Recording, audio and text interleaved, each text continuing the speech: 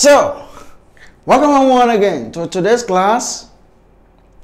We are still on the series of management and cost accounting for professional accountants or management of finance related courses. So what today we'll already be looking at a special topic. As a matter of fact, it's one of the newly evolving topic in management accounting. And this is what we refer to as modern management accounting techniques. You know, management accounting, we have some techniques that we refer to as traditional accounting techniques. But this time around, this actually captures some newly evolving concepts or techniques in management accountancy. And what are those techniques we'll be looking at today? We have number one, just-in-time techniques or just-in-time system, what we call JIT. Another technique is what we refer to as the back flush accounting or the back flush costing. You know, unlike the previous traditional form of cost accounting, all these are newly evolved accounting MA techniques. Another form of MA techniques that we're going to be discussing in this series is what we refer to as life cycle accounting or what we call life cycle costing, LCC. And the last we'll be looking at in this audio is target costing. So number one, we'll be looking at just-in-time system or JIT techniques. JIT techniques was developed in Japan. You know, it's actually evolved and was firstly used in Japan. I mean, in the Japanese system. And since then, due to the fact that it's relevant, it has through the test of time, showed its relevant in management accountancy. It has then been widely accepted and widely acclaimed as a major contributor to the country's success. So, as the name suggests, is a management accounting technique that seeks to eliminate the need to keep inventories. So, it eliminates the need to keep inventories. As a result of that, allowing to save costs associated with stock holding. Now, if you still remember, in financial management, there's what we call inventory management. Now, part of those things that actually makes up the total cost of inventory is actually what we refer to as the holding cost.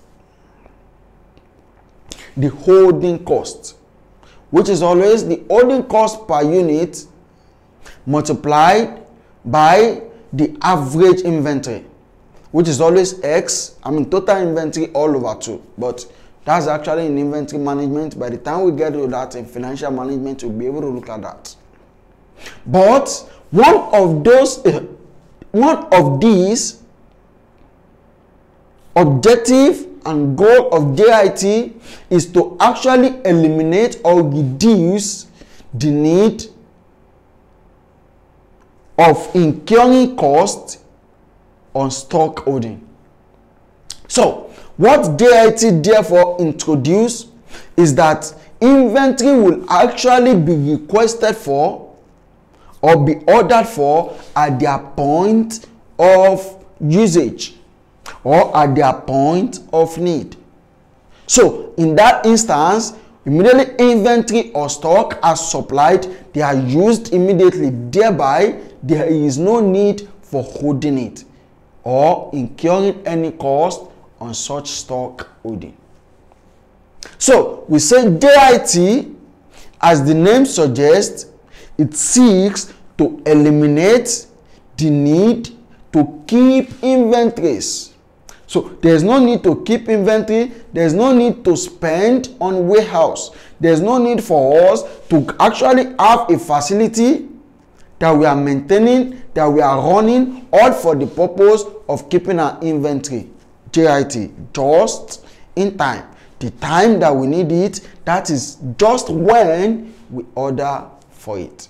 So, as I said earlier on, the main objective or the goals of JIT are: number one, it does not allow for any opening or closing stock. No opening or closing stock. You know, goods are requested for at their point of usage, and as a matter of fact, the usage or the quotation that will be requested for is exactly what is needed. So there will not be any leftover. So thereby, there's no closing stock. And as a result, when there's no closing stock, you invariably know that there will not be any opening stock. So one of the main goals of JIT is that what? No opening or closing stock. In other words, items are purchased or produced just in time. They are purchased at their point of usage, at the time they are needed, just in time, in the required quantities and quality. So, items are purchased, are produced at the period, the specific time they are needed. Number two, it eliminates non-value adding activities. You know, any activities that is not adding value, they are not ordered for. You know, inventories that at a particular period of time is not being used. As a matter of fact, for that period of time, it's been a waste. It's not adding any value. So JIT tends to eliminate such kind of issue or challenges. Number three, there is no production wastage. You know, all goods are requested for, are ordered for in their exact number that are needed. Therefore, there is no surplus, talk less of being that there's going to be a wastage. And lastly, one of the main goal or strategic goal of JIT is 100% on-time delivery. Deliveries are made accurately at the time they are needed. So these are the goals of just in time. Now, another form of management accounting techniques or MA techniques that are recently evolving is what we refer to as the backflush accounting or backflush costing. Backflush accounting is defined as a form or a method of costing which is associated with JIT production system, which applies cost to the output of a process. Now, follow me or go along with me.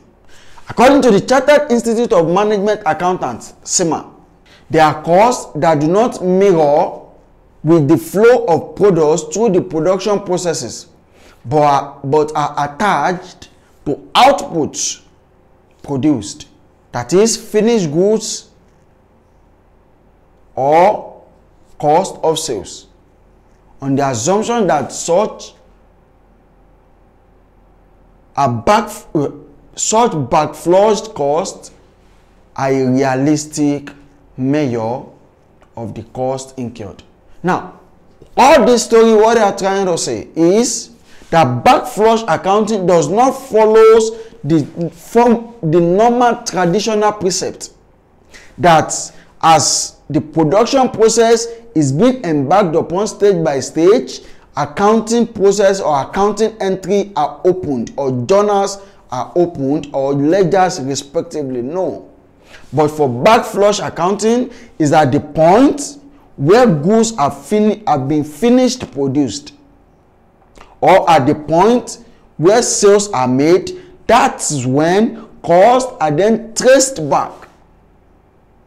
That's when entries are made in a reversed way compared to the normal traditional way of following the production process in accounting for goods produced. Instead of traditional detailed tracking of material movement through stores and production, backflush costing starts from the finished goods and works it backwards to attribute cost between cost of goods sold and finished goods inventory or materials inventory with no separate accounting for WIP and stores. What all these are just trying to say is that accounting entry are opened, are recognized, are journalized at the point where production has been finalized or at the point where sales are made or at the point where cost of goods sold or costs are actually to be attributed to their cost of sales. So it's a form of reversed or backward accounting system. So that's why it is called backflush accounting. So as for backflush accounting, by the time we are taking analytics and workings,